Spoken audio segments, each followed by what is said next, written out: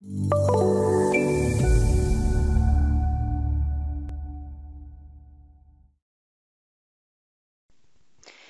this video, we are going to show you how to create your section drawings in the Steel AutoDrafter within STAAD.Pro Connect Edition.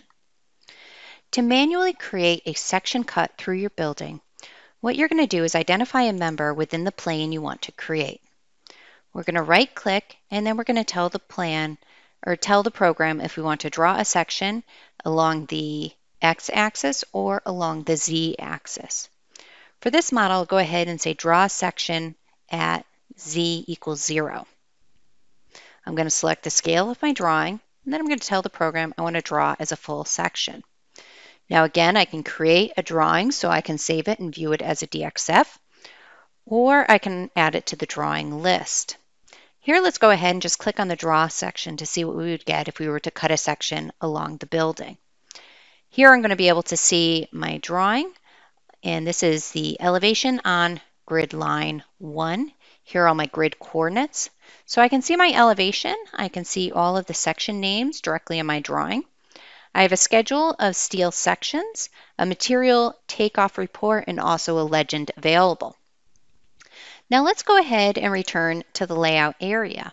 And I do have an option to generate the section cuts along the building that coordinate with my grid line locations that are already set up through my grid manager.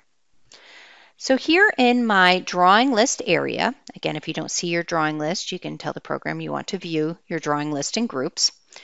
And instead of plans, I'm going to go ahead and say I want to create sections along my x-axis. I'm going to select my scale. I'm going to tell the program I want to draw it along all grids, and I'm going to create some full sections.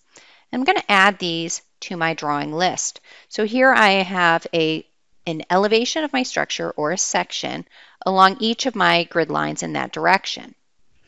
So I can also generate sections along my z-axis as well. Again, I'm going to keep the same scale. I'm going to say select all grids and draw as full sections.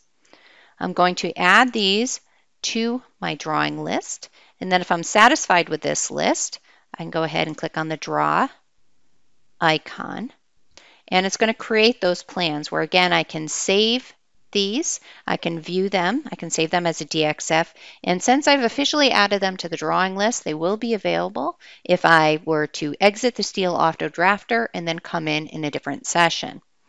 So here I can see I have a grid elevations along each of my X grids and my Z grids.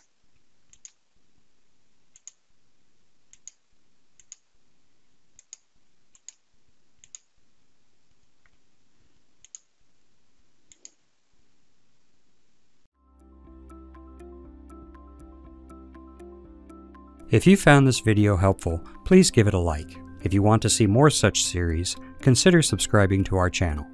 Thank you, and see you next time.